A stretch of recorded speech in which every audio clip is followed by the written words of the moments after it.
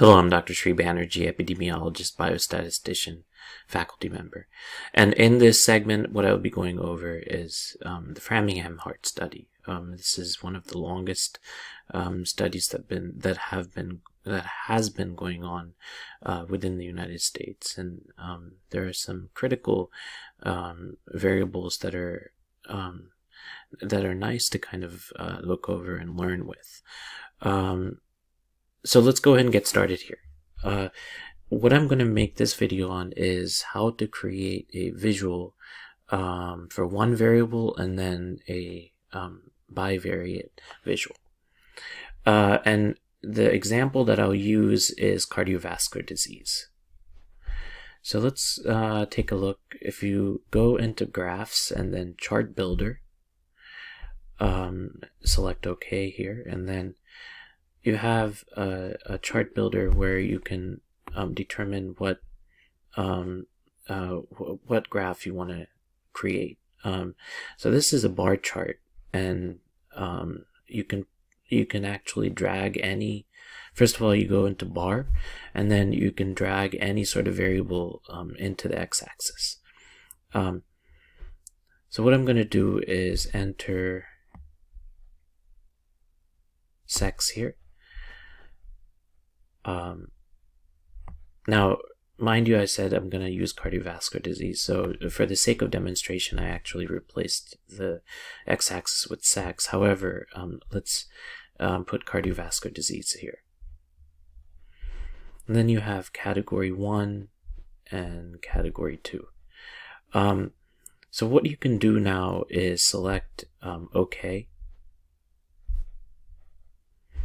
And I had an example already made. However, I want to show you the creation. This is what your bar graph should look like once you're completed.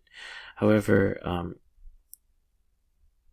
when you don't have these labeled, what you can do is double click in that area, and what it will do is it'll go into edit mode. And once it's in edit mode, you can go ahead and replace the labels. So this is 0 is no. We know that.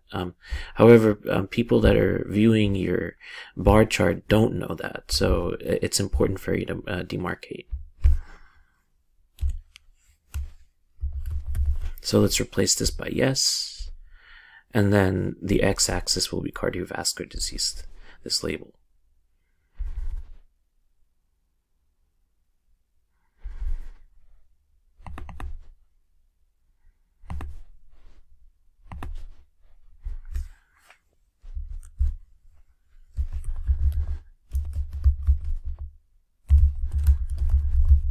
And the y-axis, you can write count or you can write frequency here.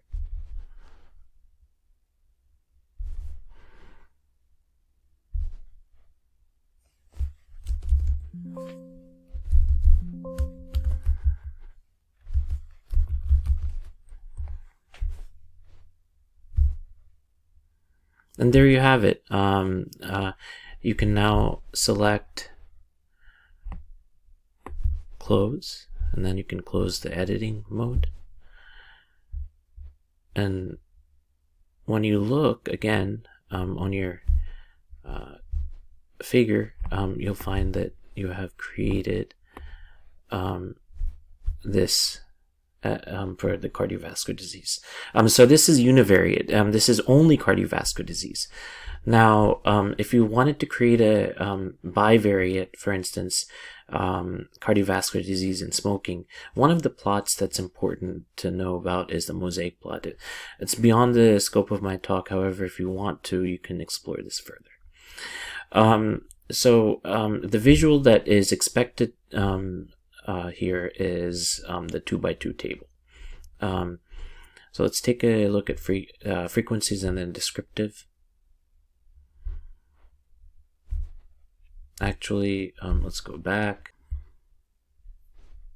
So what you do is go into analyze and then descriptive statistics, and then from descriptive statistics what you do is go into crosstabs, and once you're in crosstabs, you take your say you're trying to answer the question of what is the relationship between current smoking and cardiovascular disease.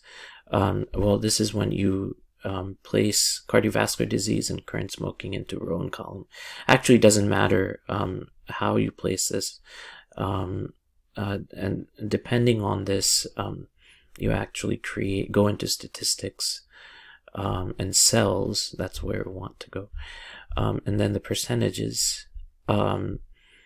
What you want to do is instead of just observed, you want to also do percentages in column, and then select continue, and then select OK.